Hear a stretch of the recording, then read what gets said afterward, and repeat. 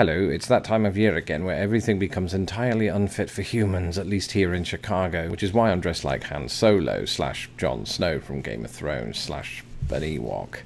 The thought of slashing an Ewok is mildly amusing. But yes, I'm dressed like this just for effect. It's not cold in my apartment right now, though I am low on clothes, as you can probably see by my laundry basket behind me.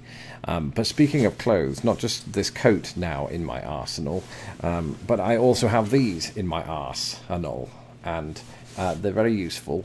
They keep me very warm as I'm walking down the streets of Chicago. It hasn't yet reached the very cold levels that it's going to get, but I have made the decision here and now to embrace the winter this year.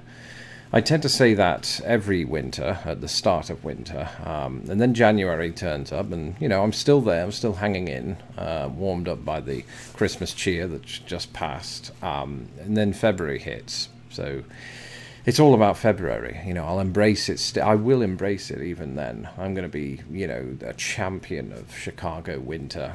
I might even do the Lake Michigan Challenge. That's where you jump into Lake Michigan for charity. You know, and I have a charitable side. We've all seen it, right? I'm very giving. And what if I give you the gift of seeing me jump in Lake Michigan in the height of winter? I might regret saying that. Perhaps I'll use a canoe that might upturn, which would be horrifying. Anyway, this coat is amazing. I mean, it's kept me warm so far, and I suspect it will for the rest of the winter, although it hasn't really dropped below zero too often yet. But I can already tell it will keep me warm, you know, in conjunction with a sliced tauntaun, if I could find one. That's an animal from Star Wars that Han slices open to keep him and Luke warm. I don't have a lightsaber, well, not one that's functioning, or real, for that matter. Anyway, let me know how you're going to embrace winter this winter, if indeed you choose to, even those of you that live in Florida.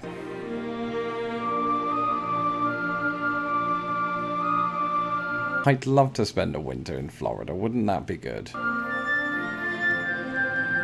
And if you have any recommendations for other ways in which I can keep warm, I have my thermal gloves, they're back there. I have a face mask, though the last time I wore that I looked like a member of the IRA, so I've got to be careful, don't want to get deported. And those of you that live in Alaska or Minnesota or Canada, why not tell me in the comments just how much I'm overreacting again, because I know I am. But you know, alright, it might be colder where you are, but I've come from a land where it's like Oregon, for the most part, so it's still a shock to the system even after all these years. I could get a dog to snuggle up with, not in that way, just in the sense of keeping warm.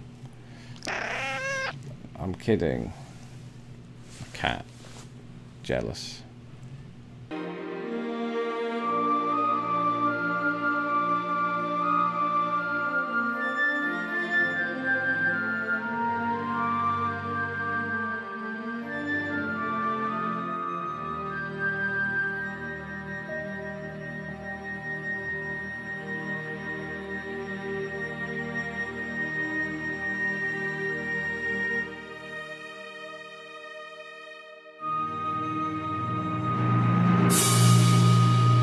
Thanks for watching, and thank you as ever to our patrons who you can see flashing up on the right hand side here. If you would like to support this channel, please do so at patreon.com/lostinthepond. If you're interested in hearing my other thoughts on the Chicago winter, why not watch this video right there and slap my cold stupid little face to subscribe. Thank you.